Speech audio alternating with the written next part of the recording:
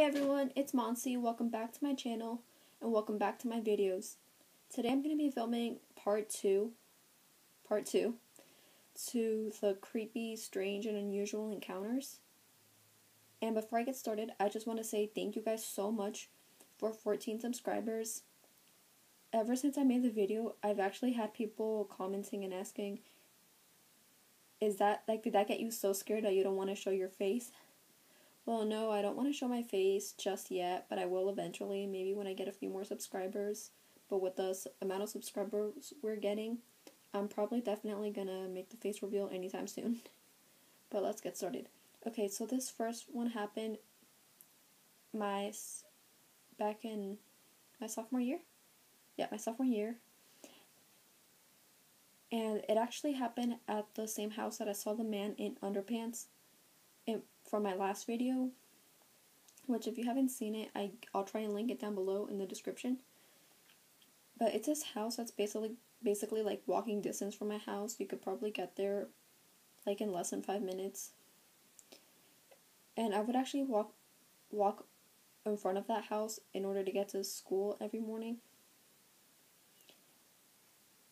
And like for my first story, there had been this man in his underpants outside, like in the afternoons, but I would pay no attention to him. And one day he tried making conversation with me. I ran away from him, and my parents were mad at me for not telling them. A teacher at school had told me, why I didn't call the police, and I didn't know it was illegal. And so basically I'd been walking in front of that house for like nearly the entire year. And then one day I was walking past that house, and the creepy part is I get this phone call, and I answer it. It's from the number, literally from the number like 666 or 0*666. I remember it had at least 2 or 3 sixes in it, which is the creepy part. And I don't know why I answered. I did hear like a creepy noise coming from it. And I guess once the man realized I was distracted with the phone, he decides to scare me, because he's actually hiding like behind a tree or in a plant, and then makes a scary noise. I got scared, and I just like freeze in the moment, and I scream like, ah, like I screamed twice, and I just stand there like a deer in the headlights, like not moving with a scared face. And he just laughs like ha ha ha ha, like in an evil laugh. And like I just stand there for like another second and eventually just run away from him. And I did tell a friend later that same day, like once I got to school, and she's like, okay, do you want to go tell the teacher? Do you want to go whatever? Like, and I'm like, no thanks, I don't want to be sitting in a police station for hours. I told my parents when I got home, and my mom did end up complaining to the owners of the house. They said that they were going to keep the outdoor lights on, just so this won't happen again. And and after that, my parents would like walk me to school, which is it's in high school, but hey, they wanted to keep me safe. And one day, this girl, we're gonna call her Courtney, she was actually walking past the house, and my dad's like, hey, why don't you walk with Courtney today? Courtney. And Courtney's like, oh hey, come on, let's walk together. And Courtney and I started talking, and then she tells me that she ends up walking to school earlier that day, because now that there was daylight, because this was after daylight savings. And she tells me about this weird guy that she would pass by this house, and this weird guy would literally just chase her with like a chainsaw or a machete. And I'm like, oh my goodness, that's so scary. I'm sorry that happened to you. And she tells me that she told her mom, and because her mom is friends with the police officer, that the police officer said something to the owners, and then the guy wasn't allowed to live there anymore, so he had to move out. And the creepy part is it was the same guy, same house. Like, she showed me where the house is, and she describes the guy. And same guy, same house. What do you know? Eerie. Okay, and the second story has to do with my last and final story. But, okay, this happened. Most of you guys will know what Kmart is. I think it's still around in some states, but here in Florida where I live, it's been long gone since like 2015. And this happened when Kmart was closing down, and I really needed to get some shoes and some jewelry. And, okay, so my parents and I decided to split up. I mean, I wasn't decided to split up. I was gonna go look at some shoes, and they went to go look at some shirts. And as we split up, these two Spanish men, end up getting close to me, and then they're like, "Isn't that the girl from that one morning? Like, no sé si la niña de ese mañana." Sí, sí es, mírale la cara. Yes, that is. Look at her face. And the men start chasing me around the entire store. Like, I'll go into an aisle, and then they'll follow me into that aisle. Or I would go into some section, and they'll follow me into that section. When I realized they were following me, I'm looking for an employee. I'm like, okay, if there's an employee here, I'll tell them those guys are following me. And because they were closing, not many people were working in Kmart at that point. And so I'm looking for an employee, but no, I'm like, if I can find a police officer in here, even better. But no, nothing.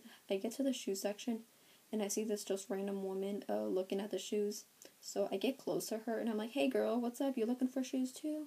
Oh, that's so cool. You find any pairs you like? The woman's literally looking at me like, who the heck are you? I don't even know you. Why are you talking to me? Like, the woman never even bothered making conversation back, which was awkward, but anything to get those guys to stop following me. When they realize that I'm talking to someone and that I'm with someone else, the men, like, they had one of those carts that has like a broken wheel and it gets stuck, so they literally just leave the cart as it is and start running away. Like, they're making a scene. It's obvious if you see two men running around in the store that they're up to no good. Eventually, I'm like, oh, sorry, I thought you were someone else, and I walk away from her. And I found my parents in like the shoe section, in the clothes section, which was near the shoe section, and I'm like, these two guys were following me. And they're like, my parents had actually seen the men running by, and I'm like, I think it was the two guys from that morning. They said, isn't that the girl from that morning? Ellos dijeron, no sé si la niña de esa mañana. Y les vi la cara, pero que me estaban siguiendo. Like, I was looking for an employee, and, I explained everything to them. And all we did was just pay for what we got and left. And I never saw or heard from the men again. But, it was a little freaky. Or it was really freaky. I'm just glad that they left eventually. And, wow, look at that. I'm losing my breath. I'm getting hysterical. And now to the first story. And this is the freakiest of all these. I'm glad I'm still okay. I get hysterical when I tell this, but I'm gonna get started anyway. Okay, so this was when I was, this happened in 2015. And it did happen before that situation.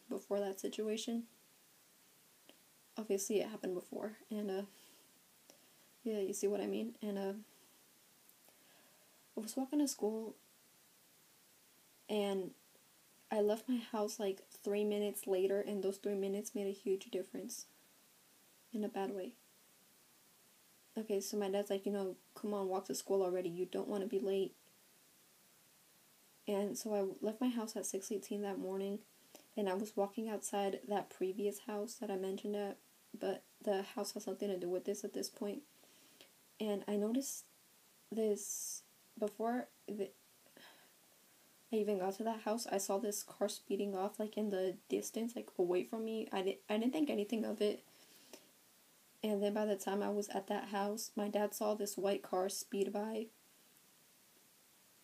a street near the house. He thought nothing of it, and then he saw the car stop, but he thought that they had stopped only to pick somebody up, so he said nothing of it. And by the time the car got behind me, they're driving really, really slowly, like this. And it became obvious that they were following me, and I'm thinking, this is creepy. I start trying to walk faster, and they're trying to, drive at my pace. The car stops, but it was at a stop sign, so I think nothing of it. But I'm like, and when they stop, I make eye contact with the guy. He backs his face slowly away, and they had all their lights off. The light for the license plate, all their car lights off. And I did find that a little bit suspicious, but I thought they're horrible drivers or whatever. And, like, the fact that, again, the car wasn't moving, but it was a stop sign. So once I passed the stop sign, I start walking a little bit faster. And that's when, like, the car passes the stop sign at a curve. And, so they're following me again, and I'm thinking, something's wrong here. Suddenly, like, the man opens up the... Well, he cuts me off, like, I'm walking here, and then when the car cuts you off, the man gets out of the car. Oh, God, here's the freaky part. And yeah, like, okay, we're struggling there. Like, I see his shadow on top of mine. I know the guy was definitely taller. He was Hispanic, and, it was like this for basically a good, maybe 1 or 2 minutes. It felt like it happened in slow motion, but it happened so fast, but it felt like it was happening in slow motion. And, like, eventually, thankfully, the guy did end up letting me go, and he gets back in the car, slams the door, and then they just speed off. I didn't tell anyone about this until, like, December of 2015, and I definitely told them before, like, my last story happened during my winter break, and I definitely told people before my winter break, so, like, weeks before the second story happened, but, and people were like, okay, why didn't you call the police? Why didn't you report it to the sheriff's office? You don't know if those men actually got away with another child.